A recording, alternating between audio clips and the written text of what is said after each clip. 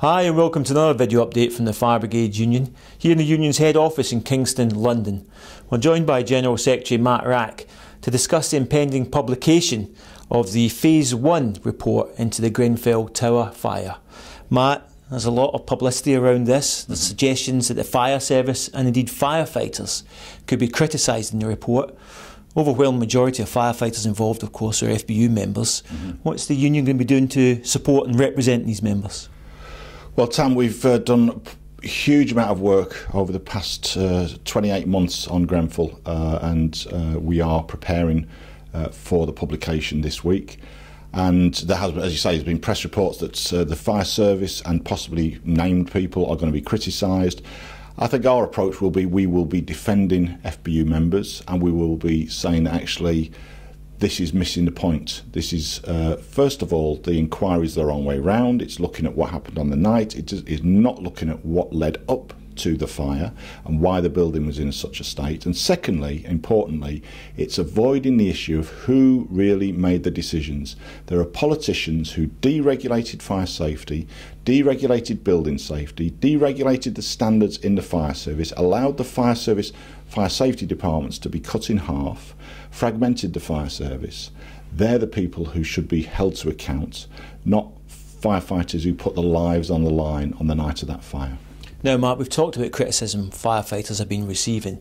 One quite high-profile criticism that's come out is actually from Baroness Lawrence. What's the union doing to take up that issue with Doreen Lawrence? Well, we've challenged Doreen Lawrence's statement regarding the possibility that racism influenced the operation that night. We don't accept that. We have written to her, and we are currently arranging a meeting. A meeting's arranged. We will be attending to explain the views.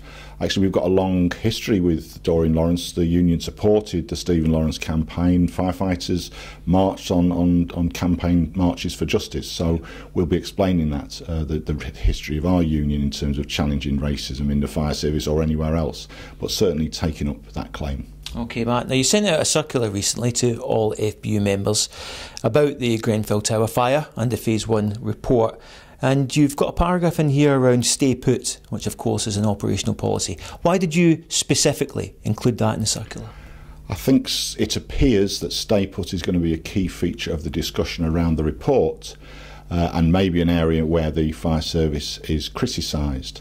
And the point here is that the firefighters know exactly why stay put is there and the logic of it, and but it of course relies on the building complying with building regulations, fire safety regulations, and having fire safety measures within the building. And the problem is what happens when those fire safety measures are compromised. But the issue of stay put has been around for quite a long time. Indeed, the Fire Brigade Union raised it in relation to one of the fires where our own members have been killed. It was also, of course, raised after the Lakanal House fire. But again, the point here is the coroner at Lakanal House wrote to the Secretary of State, Eric Pickles. So it seems completely unjust that the actions of firefighters on the night of the fire are questioned when nobody is questioning what the Secretary of State did in response to that coroner's letter. Let's hold them to account. Let's see them in the inquiry being questioned by lawyers. OK, Matt, now just finally, as I say, the report's getting published on Wednesday the 30th, but you're going to Parliament tonight. What actually are you going to be saying to the MPs that you're meeting this evening?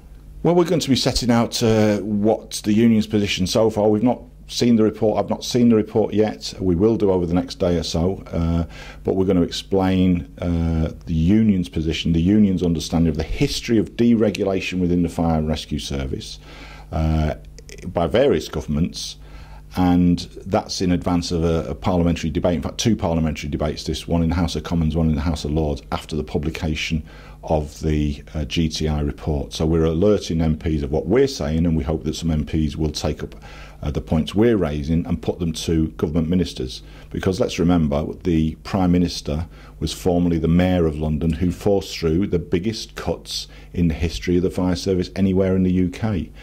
And actually, firefighters will remember, actually, when questions were asked in the London Assembly, told a Labour member to get stuffed. That's the attitude to fire safety we've had of politicians for many years, and that needs to be challenged and called out.